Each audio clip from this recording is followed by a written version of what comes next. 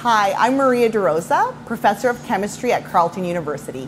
We're here in my CFI-funded facility known as the LADDER, the Laboratory for Aptamer Development and Discovery of Emerging Research. In behind us is our DNA synthesizer, one of the big pieces of equipment that we bought with CFI funding over 15 years ago. And that DNA synthesizer has underpinned all of our research for the last 15 years.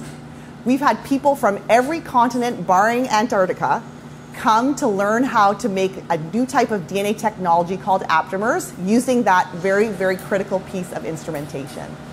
Without CFI funding, I think that my research program would never have gotten off the ground way back then in 2007.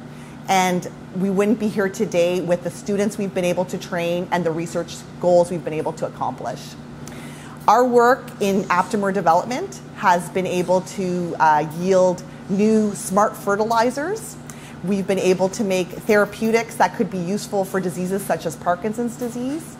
And we've been able to make things like quick tests that can be helpful in food safety and toxin discovery. None of this research would have been possible if it weren't for the amazing investment from CFI into our research facility needs.